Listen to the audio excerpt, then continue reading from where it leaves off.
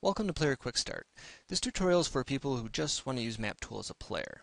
Yes, MapTool is a very feature-rich program that can do many different things, but really nearly all those features are for whoever's going to be running the game, whoever's going to be making the map and so forth. As a player, you really only need to know a couple different things. So what we're going to do is just quickly cover how to connect to other computers, how to move around the map, and then how to use the chat window to send messages and roll dice. So when you first fire up MapTool here, you're just going to see this green field and a bunch of these windows open. As a player, you really don't need hardly any of them open at all, so you can just X them out and get rid of them. Obviously, you're going to need the chat window and maybe a macro window. I'll cover what a macro is here in a second. But first, one thing to note is that these windows are dockable, so you can just grab the top here and drag them around wherever you want. Drag them right to the side here, like the chat window on the side myself, just so I can see a little log of what's been happening. Also, you have the tack here where you can tack it to the side so it's out of the way if you need more screen space. And just when you point at them, it'll pop back up. You can make it permanent there too. So then, how to connect to other computers. You just go to File and go to Connect to Server. And there's three different ways to connect to a server here. But for all of them, you do need to type in a username, so something will be known by. If your GM gave you a password, type in whatever that password is, and then your role is going to be a player. So then if your GM gave you a server name, server will be listed in the server list here. And you can either type in the name or just find where it is here and double click on it. If you're connected in a local network through a router or something like that, your server will be listed here, so you can just click on that and click OK. Or if direct access means if he gave you the IP address, and this is the default port number, which is what I'll probably use, but if you change it for some reason, he'll give you that number and you just put it right in there as well. So in any case, you just select your server, click OK, give it a couple seconds, and there you are. Now when you first connect, you're going to be zoomed way in here, and you're going to be at the 0, 0 coordinate. Now the coordinates are listed down here as you move around. Now to zoom in and out, using the keyboard, you can use the minus key to zoom out and the plus key to zoom in, or you can use your mouse wheel. You just roll the mouse wheel and you can very quickly zoom in and out. So that's a very quick and easy way that you can zoom in and out, is using the mouse wheel. If you don't, though, you can use the plus and minus key. Then to move around, you just use the right mouse button. Just click and hold and drag that around. So you can quickly pan around. Now we're going to be zooming in on our little intrepid hero here.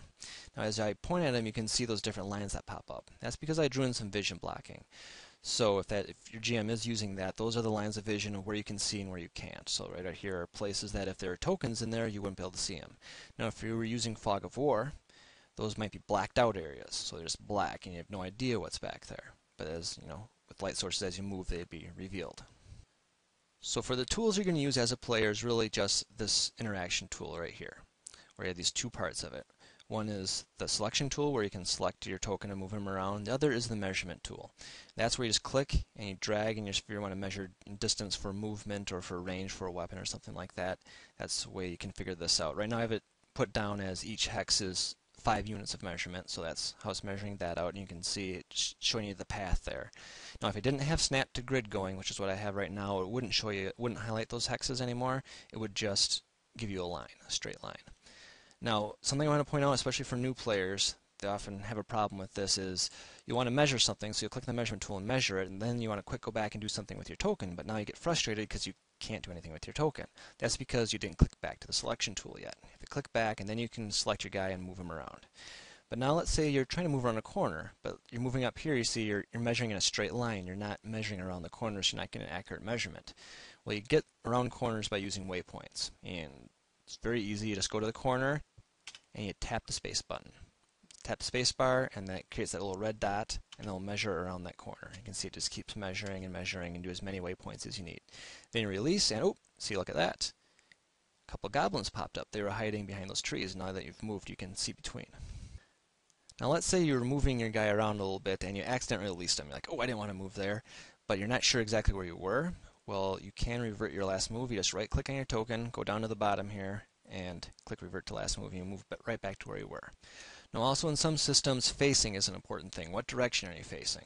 Now you can change facing by just making sure you're selected. You have this little candy cane around you, showing that you're selected. Hit the shift button and roll your mouse wheel. See the little yellow arrow pops up and shows you where you're facing. Now if you don't have a mouse wheel, it's okay. You can right click, and the very first thing here is set facing. And wherever your cursor points is where you're facing, and you left click and you select that facing. To get rid of facing, you just again right click and go to clear facing, and you're good to go. Now, a couple things I want to point out in your preferences, call that up under Edit there, is first, options under facing. You can, if you unchecked both of these, you'd just be facing the different sides. So if you're in a hex grid, you'd just be facing the hex sides. If you're in a square grid, you'd just be facing those 4 square sides, which for most systems probably isn't enough. So you at least want to check the vertices so you could do the diagonals as well. A couple other things to note is if you go under Application, Auto Show Fog of War, that is an option. That's not automatic. So if you don't have that checked, you'd have to use Control-I to have it reveal the fog for you. Otherwise, Auto Show will automatically reveal for you. Then under sounds, this is a little pet peeve of mine. I don't like the little beeps, the little system beeps when different things are happening, like someone's texting you or something like that. So I typically uncheck that myself. But that's really it for moving around the map. It's pretty basic. Now for sending messages and using the chat window, you just type in whatever you want to send. So you say, I attack the darkness. Hit enter, and there he goes, who sent it and what the message is. Pretty basic. There are some other commands where you can whisper to a certain user or to send a message just to the GM, something like that. To see a list of those, you do /help. And there's a list here then of all the different commands and their descriptions. And for any of these, it's / and then the command. And aliases are just shortcuts. So for example, to clear the chat window here, /CLR, which is one of the little aliases listed here. Hit enter, and it blanks it out for you. So you can look through those if you want to use some of those different little commands. And then for rolling dice, you just use the square brackets. So you do a square bracket and let's say 2d6, and close it with the square bracket, hit return, and there you go. You can point at it there and it'll show you what you rolled and how many dice you're rolling. Now you can put math in there too, so you can do square bracket 2d25, 225-sided dice if that existed, and so you gave yourself a +5 to your roll. And now you hit return, and if it gives you the total there and you point at it, it shows you what you rolled and what the bonus you gave yourself. So that's pretty basic along there. Now the last thing I'm going to talk about is the macro windows. Macros are basically the shortcut buttons. So instead of having to type all the stuff in longhand, you can save them in a little shortcut button. So you can just click on it and it'll do the rolling and so forth for you. So there's 3 different macro windows, and I don't want to get you confused by this at all because the macros are all the same. It's just what location the macros are being stored. So you have the global, campaign, and selected. Global is just if you pop up that window, and you start creating macros, do add macro, and then you right-click and edit, and then you just type in here exactly what you would type into the chat window. These ones are stored within your computer. So as long as you're operating MapTool on this particular computer, those will be there. If you move to a different computer, they won't be. If you do the campaign window, these are ones that the GM, whatever campaign files, just where the file with the maps in it. So whatever file he's using there, he would have these campaign files within his campaign, and they get transferred to you, and you could use them that way. Otherwise, the last way is the selected, and this is, you can actually, if you start adding macros into here, you're actually programming them into this particular token. And then you can right-click on the token, and it's off the screen there. Let me move it up here. You can see you can actually save the token on your computer if you'd like. Or your GM could, and those tokens would be in that particular token. Or those macros would be in that particular token. Now, if you're using MapTool in a very basic way, you might just be using the map and having just some basic die rolls and doing all the math yourselves and all the tracking yourselves on pieces of paper, so forth. But with MapTool, you can get more advanced and have all the tracking automated and all the math done automated for you. And this will be up to your GM, so you don't really have to worry about this, but he could go out there. There's a bunch of frameworks and macro sets that people have made for different systems that he might get and email to you or set up the token for you. Or you guys might come up with something yourself, or he might come up with something yourself and send you those.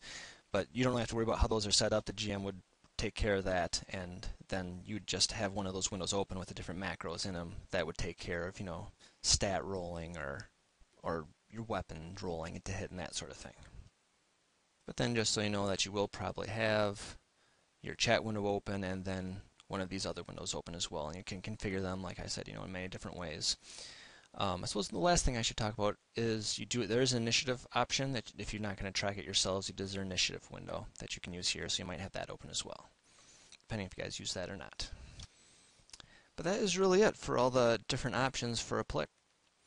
The different things I talked about with like the macros and so forth again would be handled by the GM, so you just really need to know how to move around the map, and just know that if you do have macros, you'll have one of those windows open, you'll have a bunch of different named buttons that you'll click on, and then of course connecting to the other computers. So just sit back and enjoy map.